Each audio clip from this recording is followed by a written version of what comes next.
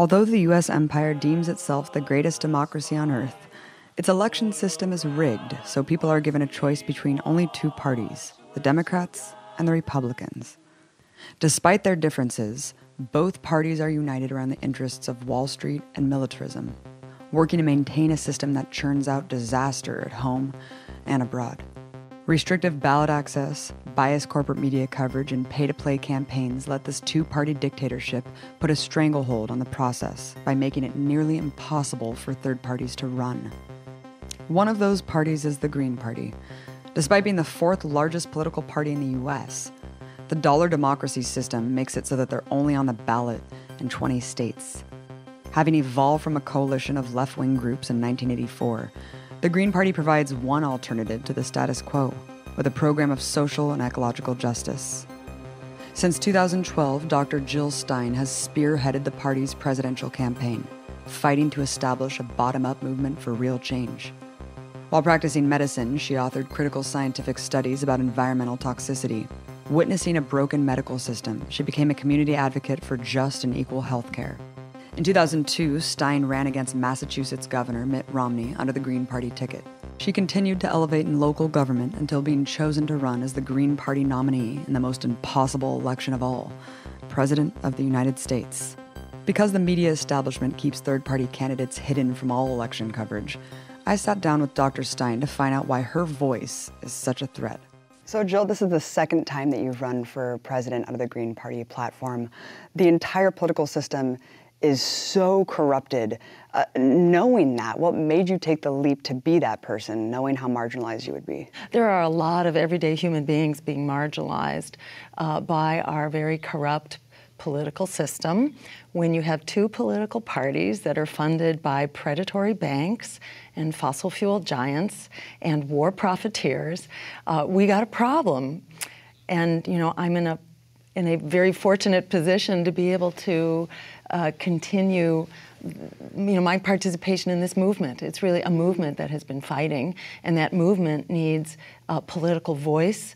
The Green Party is sort of the one national political force that still has national scope, that's capable of fighting at the presidential level. Was there a certain catalyst that catapulted you in just saying, I'm going to go for it, even though I know what happened to Ralph Nader, I know that everyone's going to tell me what they're going to tell me, which is, we're going to vote against whoever is going to be the Republican candidate. I mean, what compelled you to say, screw it, I'm going to throw my hat in and I'm going to stick with it? I'd have to go back many years, actually, to put my finger on that. But, as a mother and a medical doctor, I had to be dragged kicking and screaming into the political fight. And the only reason I did so was because I saw very clear from my position as a medical doctor what our the state of emergency that our health is in and has been for quite some time at a grand level. We're in the sixth extinction right now. It's impacting our health in many ways too, and that has to do with the burden of pollution that we're feeling, the economic stresses of poverty and homelessness, et cetera. We're not doing so well on all those counts, and it comes back into our health. And when I began to work outside of the clinic, I used to practice clinical medicine. Now I say I'm practicing political medicine because it's the mother of all illnesses. And we have to fix this one if we're going to fix the things that are literally killing us. So, it was sort of my, becoming clearly convinced, seeing the light that we had to engage in collective struggle, including in the voting booth if we're going to move forward. As the stranglehold of corporate government becomes tighter around our throats, I think it becomes more clear to more people all the time. Just witness the revolt going on within the Democratic Party and even within the Republican Party. The political establishment has no credibility, and they are terrified that we, the people, begin to get together outside of the two corporate parties where we can really begin to build an unstoppable force to transform our lives now. And let's talk about the Democratic Party. You've called Bernie Sanders' support great. However, there have been other rebels within the Democratic establishment before that have ultimately just legitimized the party. What are the potential trappings his supporters should be aware of? Yes. The Democratic Party has a kill switch. When George McGovern was elected to be the nominee for the party back in 1972, the party basically decided that could never happen again, and they changed some of the rules of the game. So when you vote in the primary, you're voting for the delegates, basically, to the convention that are going to represent your state. But there's another process that was added on here by the Democratic National Committee, the DNC. The party established what are called superdelegates, which are not chosen by the voters. They're actually chosen by the party because they are elected officials or they are party insiders, and they tend to be very conservative, and they support the conservative candidate. And it turns out those are 20% of the delegates at the convention. So though that 20%, and Bill Clinton is busy rounding up those commitments right now. So he can basically ensure that Hillary has the margin of safety. If she and Bernie go into the convention neck and neck, or Bernie is even ahead, they can still basically sideline him using the power of those superdelegates. Dennis Kucinich was locked out of debates and then ultimately redistricted by the two parties collaborating. So this is a scenario that happens over and over again, and it's important to take stock of what is its result, because it's not making the party more progressive. It basically serves as a cover. It's a fake left while the party goes right, and the party becomes more corporatist. And it's important for people to recognize that the lesser evil that we're told to abide by really just paves the way to the greater evil. One fundamental difference between you and Bernie Sanders is Bernie Sanders is proposing this jobs program, which is great. It's going to propose millions of jobs for workers. You're saying full employment right now for everyone willing and capable. We call our program a Green New Deal, and it transforms the economy. It greens the economy, not only our energy system, but also our food and our transportation, and it provides essential infrastructure and restores ecosystems. So those are basically the focus of it, but it means everybody gets a job. Everybody who's capable and willing to work gets a full-time living wage job, greening the economy, and that means 100% renewable energy by 2030, so that we actually succeed in solving the climate crisis at the same time. We don't have to be the empire patrolling the world anymore, let alone the world's policemen. We can put our resources back into creating jobs and a livable climate right here at home, which is the source of true security. What makes you think the U.S. is an empire? If the U.S. isn't an empire, has there ever been an empire? If you look at the portion of our budget, so it's like over 50, I think it's like 55% now of our discretionary budget, which is spent on the military. We have bases, too numerous and too secret to be counted, but it's thought to be in at least 50, 60, 80, maybe 100 countries, and perhaps over 1,000 of them around the world. So no country has ever had that, ever in history. We have spent in the last 14 years $6 trillion, that's $75,000 per household that has gone into this endless war that we are conducting as this empire. For people who don't really know the historical context of how the New Deal was actually passed, I wanted you to outline that and kind of the biggest lessons that we can glean to apply to today's society. It actually didn't come out of nowhere. It came out of independent third parties who were standing up for workers and workers' rights and for unions. It really grew out of the labor movement, which put things like Social Security on the table, and it grew out of experiments at the state level. And it's important to remember that this fight, the whole fight of the labor movement, was really carried out by a whole series of independent third parties, whether you were looking at socialist, communist, progressive, farm worker parties, et cetera. There were a whole slew of independent parties who were fighting the battle at the local level. And so you had this multi-level political movement on behalf of everyday working people that forced the hand of the Democratic Party, which then began to adopt that agenda. And it makes the point that Frederick Douglass made, that power concedes nothing without a demand. And when the third parties folded and they joined the New Deal coalition and became part of the Democrats, that was essentially the end of forward progress. When you stopped having an independent base to push forward an agenda that wasn't controlled by Wall Street and corporations, the minute that political threat was reabsorbed into the Democratic Party, all forward motion ceased and progress began to unravel. And that has continued to this day. It's very important to recognize that third parties are a win just for existing. And the traditional sense of third parties is to really be, social movement parties. So you had parties on behalf of the labor movement. You had parties on behalf of the abolition of slavery. And at the time that social movement was thriving, there was an independent political party called the Liberty Party that really formulated that threat and made it a political threat so that it could get traction. Otherwise, you're just blown off. You're marginalized and you don't count. So that agenda was then absorbed by another independent third party called the Republican Party, which was just forming at that time. And they began to win a whole lot of elections. So for people who say, forget it for third parties, they've never worked in this country, they're not, they are defying the actual history here, which is that not only have third parties actually achieved office and very high office, but that in fact forward progress has generally depended on independent third parties. They are a good unto themselves, and we need to bring them back to the table. Of course, the possibility of a woman becoming president would be just such a huge symbolic accomplishment.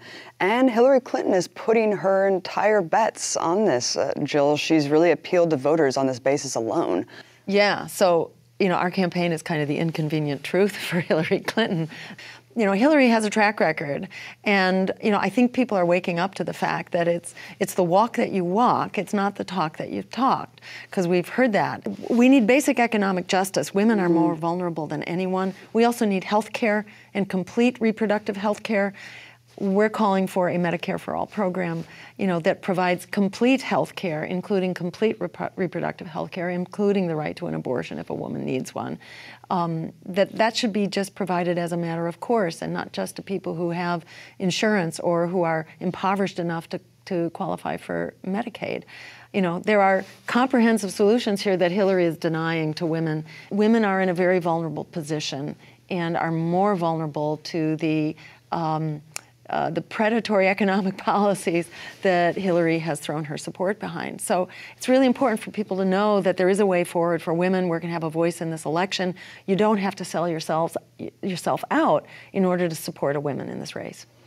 Yeah, I personally won't be voting for someone who Henry Kissinger writes letters to telling her what a great person she is and how much he admires her foreign policy. So, as a doctor, you diagnose people who are sick, obviously, based on their symptoms. Let's talk about the symptoms of our society and our system that we live under. What are the symptoms that you see that designate and that indicate that we live in a very sick society right now and that the system is corrupt to the core? You could start with the fact that we're very sick physically, medically. We are very sick. We have very high rates of heart disease, cancer, high blood pressure, obesity, diabetes, you name it. By any indicator, we are physically very sick. And our longevity is actually declining. We are one of the few societies in which survival is actually going down. Death rates are rising, particularly among working class people, people who are economically being hit really, really hard right now. And we're seeing all kinds of, rise in overdose deaths and alcoholism and, sort of social diseases are really running rampant now, as are ecological diseases and like asthma. We have an epidemic of asthma and heart disease that are tied to air pollution. We have, we have physical disease. We have poverty. We have an economy in which 62 billionaires now have the wealth equivalent to what half the world's population, 350 billion people, have. This is sick by any standard. Our political system is very sick. Our democracy is really on life support. When we were talking earlier, I was using the analogy that this is multi-organ failure. This is a patient on life support in the intensive care unit. I mean, that's what moved me to become involved politically at the young age of 50 years old. I was not a political person. It was really a last resort after everything else had failed, after having been an advocate as a physician working with community groups. So by any standard, we have a society that is not going to make it. And the ultimate yardstick here is the collapse of the climate and the fact that we are in a major extinction right now, the 6th great extinction, where we are seeing rates of species collapse and disappearance, which are said to be maybe 1,000 times above background rates. So this is qualifying now as a bona fide extinction. There have only been a few of them in the history of life. The predictions now are that we could see half of the world's life forms disappear in this century. This is, in my view, this is a lethal illness that we have right now. We have a lethal illness. Likewise, the climate is moving forward in a very dangerous way. We could look at the collapse of the major ice sheets within the next couple of decades, which means a sea level rise between 10 and 30 feet. You thought Pearl Harbor was an emergency. How about we lose all harbors and all population centers on all coasts around the world? We have a very lethal disease right now, which needs a cure. And fortunately, there is a cure, and it is applied in the form of the Green New Deal, which cures the economy, cures the climate, and also cures the wars for oil. Jill, as a physician and working in medicine for so long, did you see anything that made it very clear that a for-profit healthcare system was woefully inadequate, and why does Obamacare not do enough? In so many ways. When I was in medical school, I started working in a free clinic, and I was just flabbergasted. There's a free clinic on the south side of Chicago, in extremely poor, desperate neighborhoods. And, you just saw a two-tiered system all the way up, and it's only gotten worse. Our healthcare system has been increasingly co-opted and profiteered, so that the price has skyrocketed and our health is not improving, put it that way, so people have limited access. But it's like the whole thing is a sick care system. It's not a healthcare system. We are making ourselves sick, and then we are pouring $3 trillion a year into a sick care system that doesn't hold a candle to what other countries are achieving with spending less than half as much on healthcare per person. So this is a very broken system, not only because healthcare has been profiteered, it's been co-opted with the profit motive, but also because we are making ourselves sick with a sick food system, pollution, and a passive transportation system. These are the largest drivers of public health and disease. As a medical doctor, I was watching these new epidemics, asthma, cancer, obesity, diabetes, and coming at lower and lower age levels, especially in kids, and saying to myself, our genes didn't change overnight.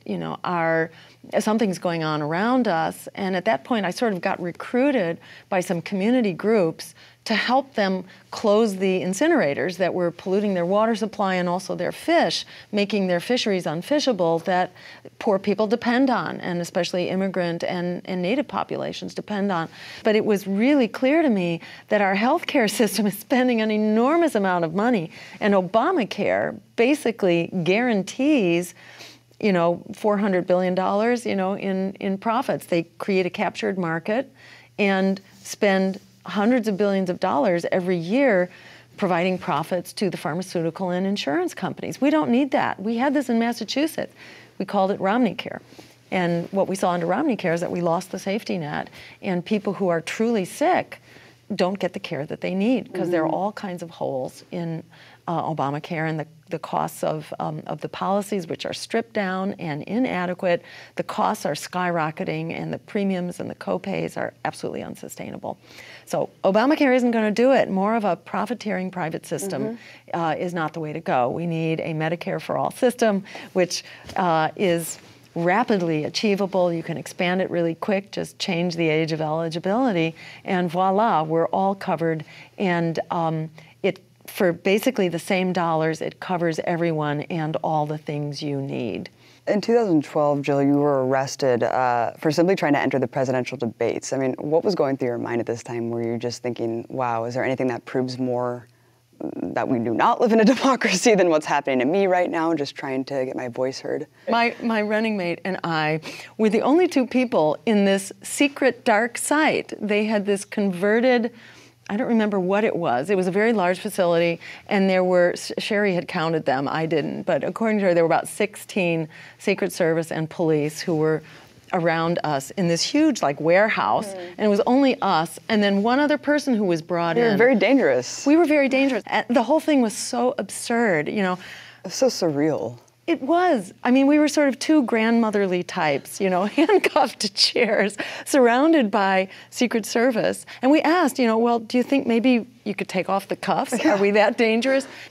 A Gallup poll in 2013, taken across 65 countries with 66,000 respondents, found that the overwhelming majority of the planet considers the United States of America the greatest threat to world peace. What would you do to end U.S. empire as president? The public is inclined to cut the military to start with, when they're not being subjected to fear campaigns and smear campaigns. So we need to have an honest discussion. We need to clarify what a win-win it is to build real security. Then we need to cut the military budget at least 50%. We need to dismantle the bases. And we need to start by ending.